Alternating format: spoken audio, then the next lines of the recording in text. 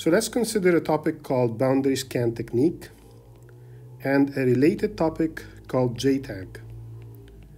So JTAG stands for Joint Test Action Group, and JTAG is a standard, an IEEE standard, and it is used to allow designers to use the boundary scan technique.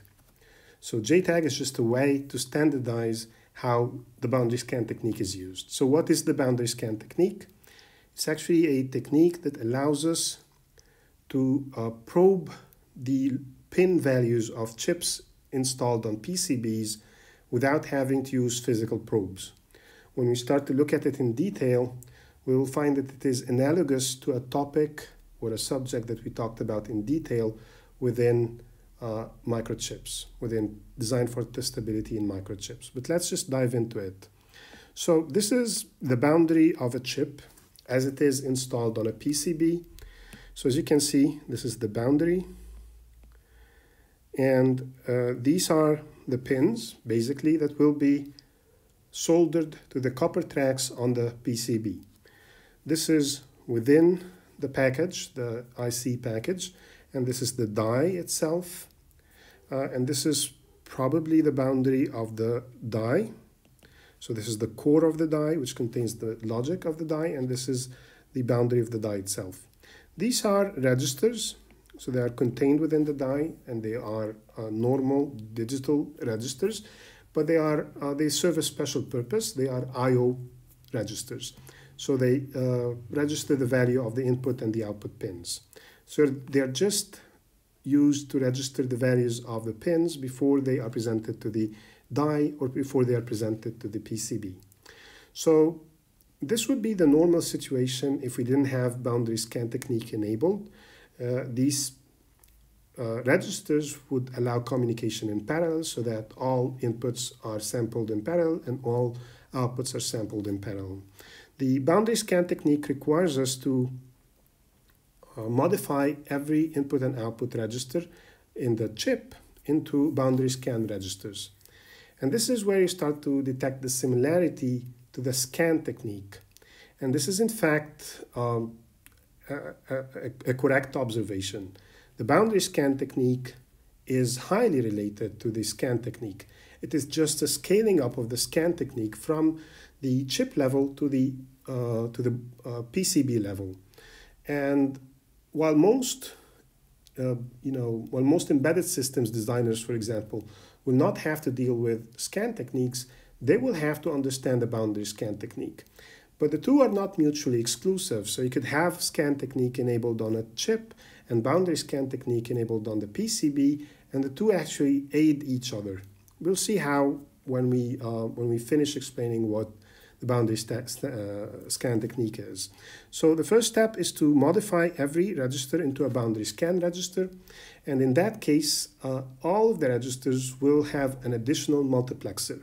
This multiplexer will either feed the D input of the register, either the normal input that we normally observe, or a test input, which we call the test data input. And so if you look at the first pin here, it's an output pin. It normally accepts its input, D, from the die core because it is an output pin. So this would of course be one of the inputs to the multiplexer, the additional multiplexer here.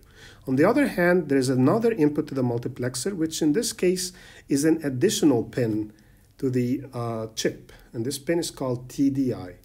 Notice that this is a different TDI from the test data input that we talked about in the scan technique. So this is an independent TDI. The next pin is an input pin, which would normally accept an input to the register from the input pin. So this is the case here for one of the inputs of the multiplexer, whereas the other input would be the output of the register that preceded it. And we will do the same for any output pin, and we will do the same for all of the output, for all of the input pins. So all registers are replaced by scan registers, which have an additional multiplexer. This multiplexer will always accept as one of the inputs the normal input that would have been accepted in case we are operating normally, but the other input would be the output of the preceding register. So what does this do? It allows us to work in one of two modes, you can say, and the mode will basically set the select line of the multiplexers. So when we are in normal mode, everything will be fed in parallel, and so we'll go back to this situation again, and this would be a normal operation of the chip. If we are in test mode, on the other hand, then we will always pick as an input to the register the output of the preceding register. And so the first register will accept TDI, which comes from the outside. The second register will accept the output of the first register. The third register will accept the output of the second register. The fourth register will accept the output of the third register. And the fifth register will accept the output of the fourth register. Now, the final register will provide as an output, will provide its output to a pin called TDO, test data output, which again is independent from the test data output pin for the scan technique. There's of course a third pin that we are not showing here, which is a test pin, which will basically feed all the select lines of all the multiplexers simultaneously to allow us to switch between normal mode and test mode. So, in short, these three additional pins and the modification of I/O registers into I/O scan registers allows us to either function normally or to turn the boundary of the chip, all the input and output registers of the chip, into one single shift register. So why is this useful? This becomes clear when we look at a whole setup with multiple chips. So this is a PCB, for example, which has 4 microchips installed on top, and they're connected using copper tracks. Now, just imagine for a second that these copper tracks are not single bit tracks, they're multiple bit tracks, but I'm not drawing them just for simplicity.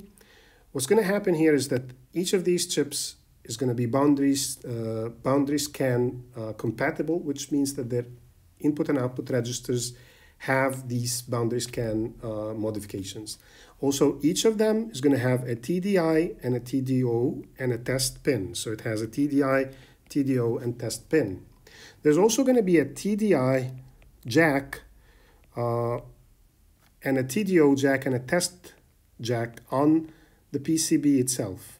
So you have 2 input pins or jacks or bits on the PCB, TDI and TD and test, and 1 output, which is TDO.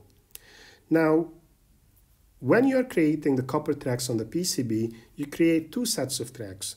There are the tracks that connect the chips to each other so that they function properly and form a system with each other. But there's an independent set of tracks that form a boundary around all of these chips. Again, if you visited the video on scan technique, you will find that this is very similar to what's happening in the scan technique. So using a dotted blue line, I'm going to draw this independent copper track, and it begins at the TDI jack.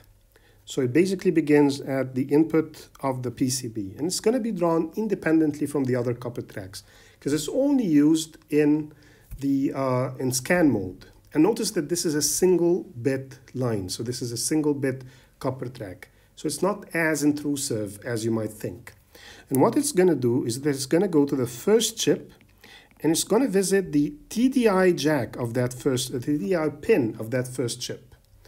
And then it's going to exit through the TDO pin of that first chip. And then it's going to go to the next chip, visit its TDI pin, and start again at its TDO pin.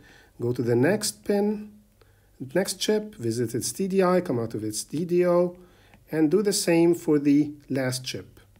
And when it finishes, it has to exit through the TDO jack of the PCB. And of course, it has to do this without creating any crossovers like I did here, right? So it has to be drawn intelligently using the same CAD tool that created the tracks for the normal operation of the PCB, if you will.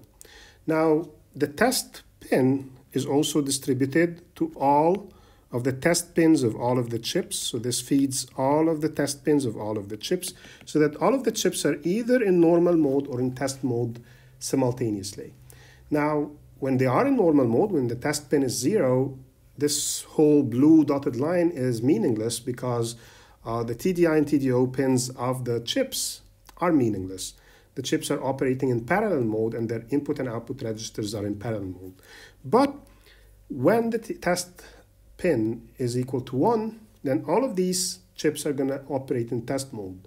And this basically, if you go back and look at what's happening here, this basically is going to bypass the die core.